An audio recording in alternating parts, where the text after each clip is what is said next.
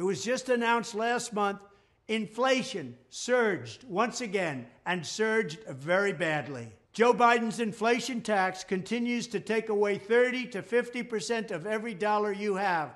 It's a 50% tax. That's what it is. Joe Biden, without any tax hikes, which he's going to give the biggest ever, has already tax hiked you 50%. It's like a sales tax, but much bigger, more painful, and more destructive, because all of the money goes to pay for Joe Biden's wasteful inflation spending like the Green New scam. And that's what it is. It's a scam.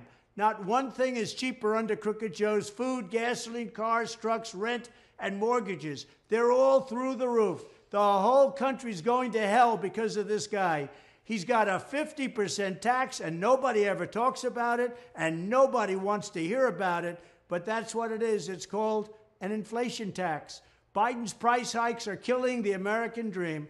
Perhaps most tragically of all, the 50% Biden inflation tax hits working Americans and young Americans the hardest. It also hits African Americans and Hispanic Americans like as hard as they've ever been hit. It's a massive wealth confiscation from the people who need it most, and from people also that produce our jobs. Crooked Joe and his cronies are getting rich while you're struggling to get by. If you're a young person, Joe Biden has completely pulled the rug out from under you. There is no longer an American dream. He's made it impossible for you to save to buy a house or to have a wedding, while simultaneously driving up the price of everything for which you want to save. The month I left office, the 30-year mortgage rate was 2.65%. Now it's almost 8%. Joe Biden is the worst president for young people in American history.